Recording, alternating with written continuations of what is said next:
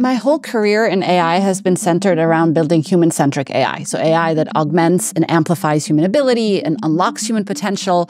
And I really have this conviction that we can still create massive economic opportunity while also doing this in a very human-centered way. Do you think the way we're approaching AGI is human-centered?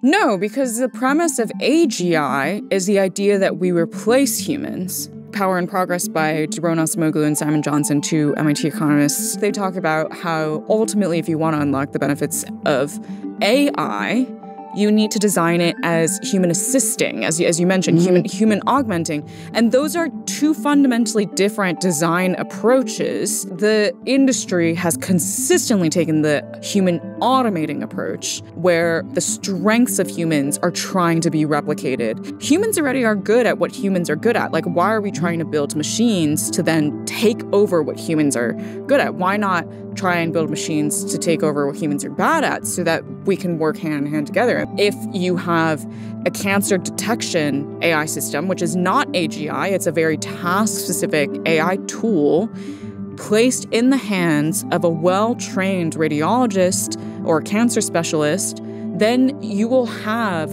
the ability to diagnose cancer earlier and more accurately than the doctor or the AI system could have done alone. And that is the model that we should be going for, but unfortunately, we are just not seeing an emphasis on this approach.